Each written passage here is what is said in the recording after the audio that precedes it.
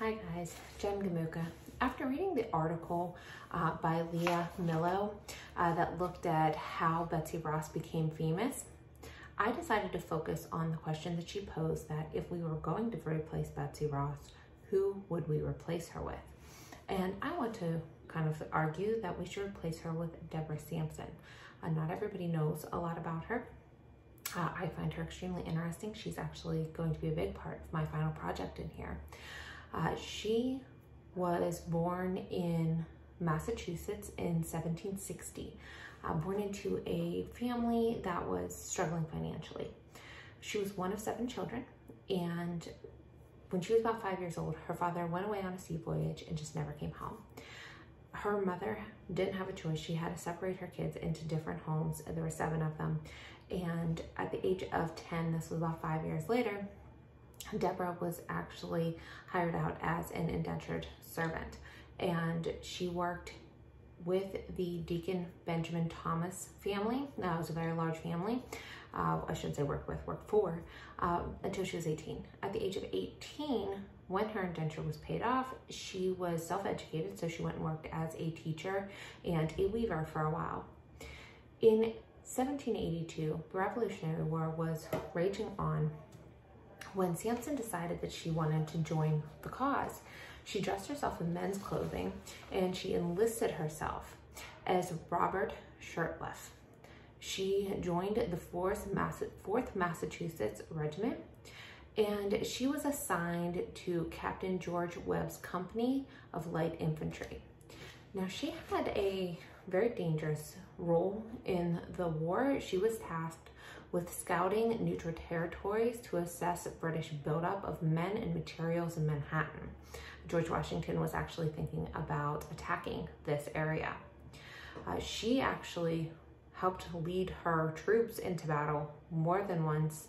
In 1782, her and 2 sergeants led 30 infantrymen on an expedition that ended up in hand-to-hand combat with some Tories.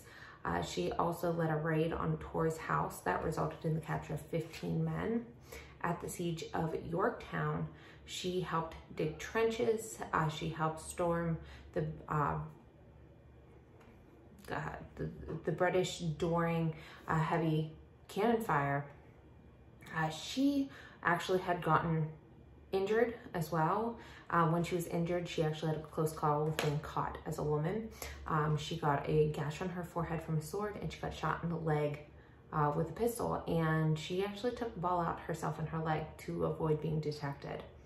It wasn't until she had been in service for about 1.5 years that she had sustained some, she fell ill, let's put it that way, when an epidemic was coming through when she was in Philadelphia, and she actually passed out, lost consciousness, and that's when they discovered that she was a female. So she fought for a long time before anyone discovered this. She was discharged from the army. She met her future husband, Benjamin Gannett, and they were married. After her death, Deborah Sampson, I should say first, got a pension for fighting in the army. And upon her death, her husband went and petitioned for spouse of a soldier pay.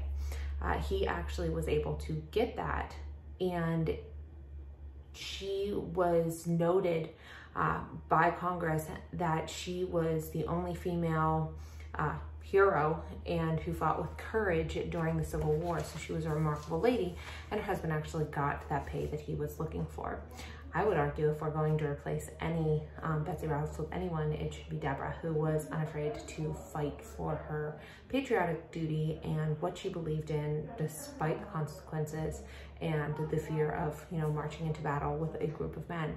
So I hope you enjoyed this. Can't wait to hear what you guys had to say, and good luck.